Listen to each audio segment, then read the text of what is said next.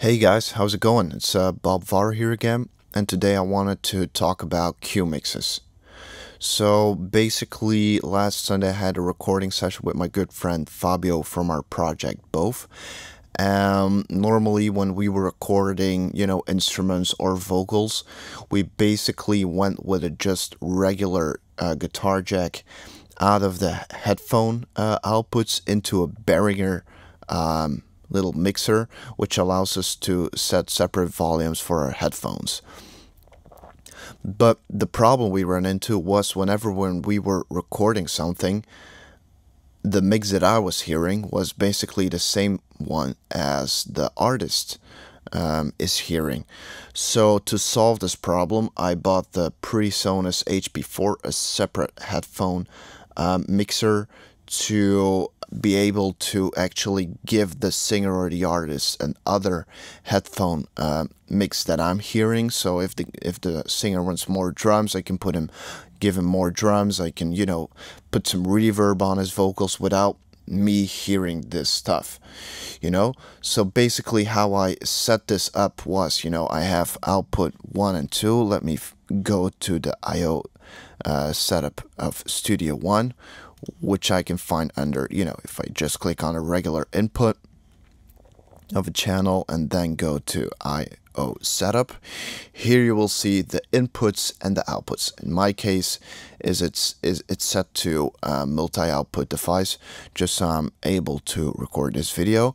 But basically, it will give you the same setup here, and it will give you all the different outputs of your interface. To create a Q mix, it's very simple. So what you do is you click on add a stereo output. As you can see here, that's what I already did over here. And then you see here Q mix.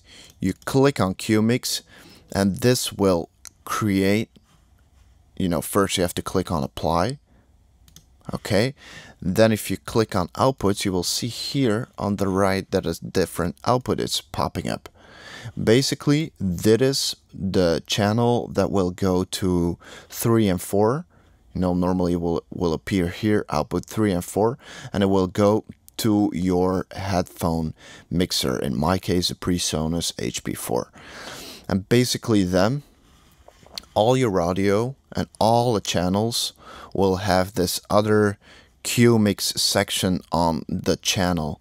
And basically it gives you a few options here. You can enable it or disable it. If you're enabling it, it goes through the headphone mixer, goes to the artist. So basically, if you can see here that it's playing here, and you can see when I disable this that it's not playing anymore. So you can't see it anymore when I enable it.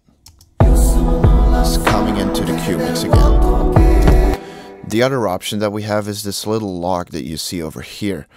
When you click on the lock, it's it disables the same volume. So whenever parameter, if you're changing the volume here, for example, it doesn't change the volume over here.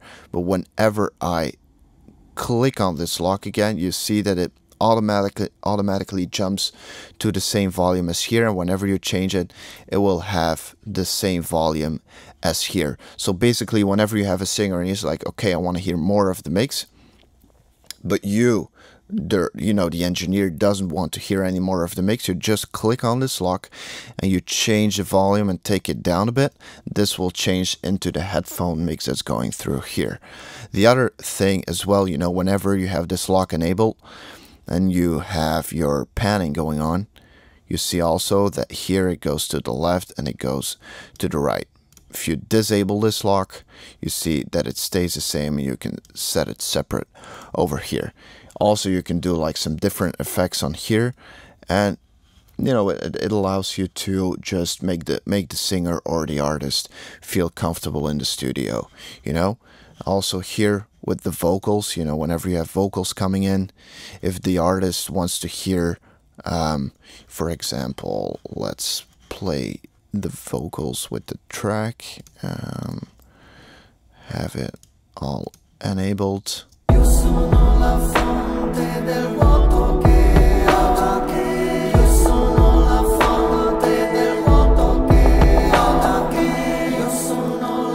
this is just pure raw recording. You know, I still have to do tuning of the vocals, effects, and all kinds of processing, but this is just to give you an idea.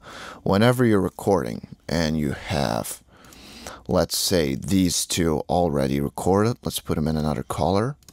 There you go. And you're now recording on this channel. Let's create another layer just, you know, for this purpose.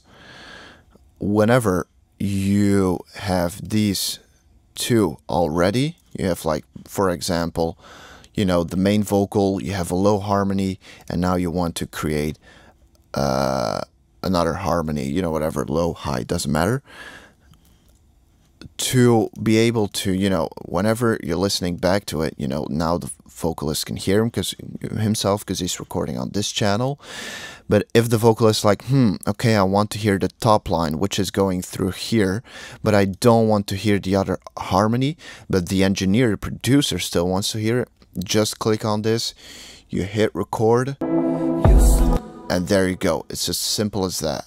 You don't have to do anything else, and it will go through here. If you want to take down some general volume, you can do it here of the Q mix, or you can also do it on the headphone mixer Presonus HP4 in my case. So it's all very, you know, nice and simple. If you have any questions, please let me know. If you like this video, please smash the thumbs up. Please subscribe and stay tuned for another video.